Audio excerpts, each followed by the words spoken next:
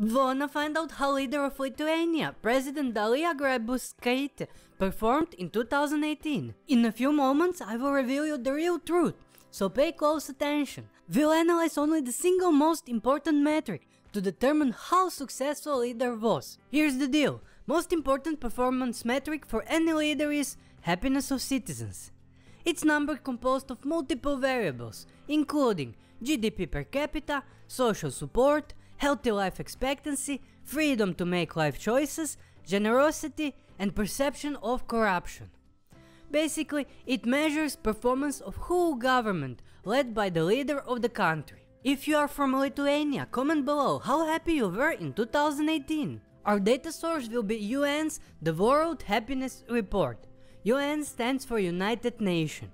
We'll analyze two main factors: position in 2018 happiness report and change in rankings. Based on those factors, all leaders get grades. Grades are phenomenal, which is the best, amazing, excellent, great, good, then fair, which is neutral, mediocre, poor, bad, awful, and abysmal, which is the worst. If country dropped ranking from last year, leader can't get positive grade. Is that clear? And now, are you ready? Leader of Lithuania, President Dalia Grybauskaitė, in 2018 performed, drumroll, wait for it, amazing! You can best visualize it by seeing how high this red arrow is. And now, few numbers. Her score was 788 and she ranked 17th among all leaders. Lithuania was ranked 49th in 2017, which is mid to high. And in 2018 they gained 7 places to 42nd place. So as you can see, it's amazing job. Your leader is making you more happy. If you now want to see how Lithuania ministers in charge of finance and economy performed in 2018, click the link in the top right corner.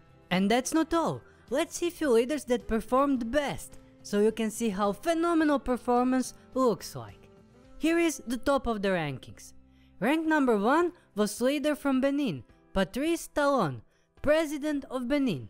He did phenomenal job and Benin recorded a jump of 33 places in the rankings. Awesome! Rank number 2 was leader from Kosovo, Ramush Haradinaj, Prime Minister of Kosovo.